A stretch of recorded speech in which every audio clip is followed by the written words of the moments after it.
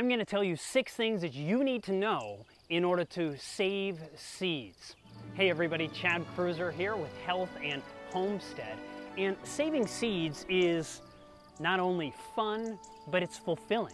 It's connecting you to the earth, connecting you to the history of humanity, the humans who have been saving these seeds for generations, for millennia. It's just putting you back to what humans have always done.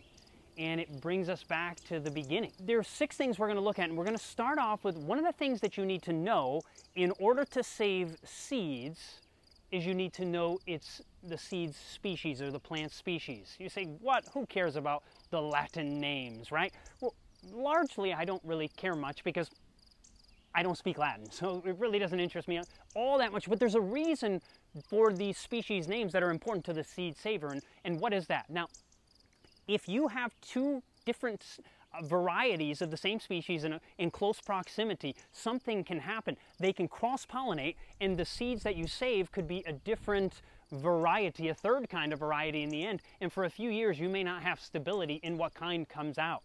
So it makes kind of they're not true to type anymore. When I say true to type, that means if you plant a black bean, you're going to get a black bean. But if you plant a black bean 6 inches away from a pinto bean, they may cross-pollinate, and you may get a blinto bean, or a black into bean. I mean, it sounds ridiculous, but you get the point. They can end up crossing. So knowing the species, you then have to find out, well, how far do I have to keep them apart? We're going to get to that. That's another one of our 6 points that you need to know for saving seeds. Now, I'll give you an example, though. So there's a certain species like this plant right here, which is, these are broccoli seeds.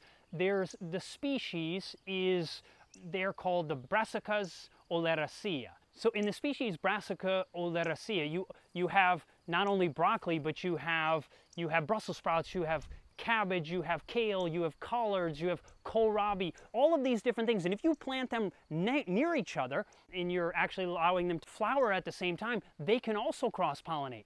These plants, though they don't look alike, they're the same species. So knowing that, when you are saving seeds for the different brassicas, you only allow one of the varieties, to go to flower at the same time, so they don't cross-pollinate.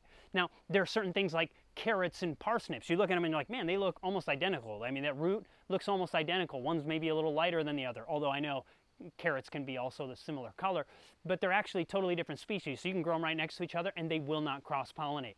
So number 1, you need to know the species. That is important in saving your seeds. Number 2, you need to know the separation distance, or the distance to separate each species from each other. Now, just to give you an idea, a common thing, like I already mentioned, the black bean and the pinto, to keep them separate in general, you generally only need to keep the same species of beans roughly 12 feet apart. Obviously 20, 30, 40, 50 would be better, but roughly 12 feet is going to be far enough for a bean. So even a person with a small yard could actually grow different varieties of common beans and still be able to not cross-pollinate. But then you look at some of the other things like tomatoes. Tomatoes might be 30 to 50 feet. So 2 different varieties. You could have your Roma tomato, and then you could have your Vernissage tomato, and you want it 30 to 50 feet apart. That you should be able to keep them true to type, so that you'll still get next year the types that you're trying to keep, instead of cross-pollinating them. But then you come on to something like watermelon. Watermelon really needs to be more like a ½ mile apart. And then you get to things like spinach, and you're talking like 5 miles. So most of us don't have any, unless you live in like the tundra of Alaska, it's going to be hard to not cross-pollinate something like the spinach. So knowing the distance is important, but hey, even if you're in a situation where you're relatively close to somebody else and they're growing something, you can still give it a try. You can still see what happens. If in time you start getting strange plants, well, you kind of know what happened then if you were too close to your neighbors. But if you have acreage, it's much easier to do. Now, number 3, you need to find out, is this plant that I'm trying to save seed from an annual or a biennial? What do you mean? Well, an annual is something like this. This broccoli is what's called an annual. That means in the first year you plant it, if you let it go to flower, you can get seed the very first year. But most of the rest of the brassicas, kale, cabbage, and cauliflower, and these kind of things, in general, most of them are what are called biennial, meaning you plant them this year and you wait all year and you're like, I didn't get any seed. I can't believe it. I got no seed from these plants. It's because they don't give you seed the first year. They give you seed the second year. And so there's a whole process of doing that, and I'll do videos on biennials, on kale, and these different kinds of things on how to save seed from your kale. But knowing the distinction will help you to know and help you realize, wow, why didn't I get any seed from my kale? Because it doesn't give it this year. Number 4, the length of season for the seed that you're trying to save. Now, if you live in an area that is too far north and you have a 90-day summer, there's still many things that you can grow. That's a very short summer, but you can still grow many different things in that area. But you can't grow something that'll take 130 days. Most things anyway. Because like if you're trying to grow a long summer amaranth in your area with a 90-day summer, it's probably not going to work out because it's not actually going to get to seed. But there are certain things like parsnips that may take 150 days you could grow in your cold area because that particular plant doesn't need 150 frost-free days. It's very hardy. It can actually go right into the winter and through the winter because it's also a biennial. So knowing the difference will help you figure that one out, but also, like we said, knowing the season, the length of the season is important, and you can look online, you can look frost-free days. If you Google that, type in your zip code into a website, they will tell you how many frost-free days you generally have, and then you can pick varieties from the catalogs or from the websites that you buy your seeds from, and so that you'll buy ones that actually fit your climate of your region or even maybe your microclimate depending on where you live. So that's number 4. Now number 5 is the number of plants necessary to maintain the genetics. What do I mean? So if you end up having, let's say for instance, just because I'm in front of the broccoli right now, if you only saved from this one particular plant, and I have plants around it, but imagine I only saved, there's enough seeds on this probably for a few years on this one plant for me.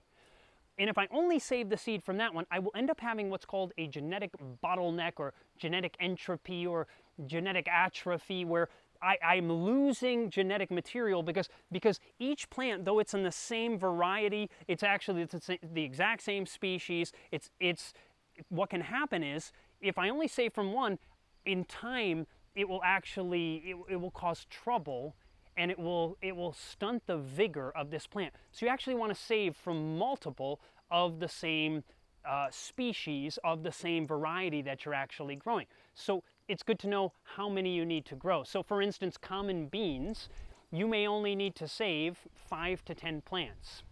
20 would be better for if you're really trying to save all the genetic material. That would be important there.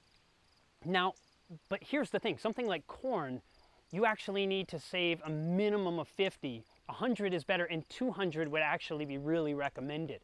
Corn is something that I don't know any other species of plant that needs as great a diversity as corn. Corn really begins to atrophy. You don't want to save from like 5, 10, 15 plants. 50 is minimum, but 100 is better, and 200 is really even better. But most plants, like for instance, you look at squash, 5 to 10 plants. Squash are super easy to save because you eat the squash and scoop out the seeds, dry those seeds out, boom, you got your squash seeds. All you need is 5 to 10 plants. Now, 25 would be even better, but for a home garden, 5 to 10 is you're gonna keep your variety going at home.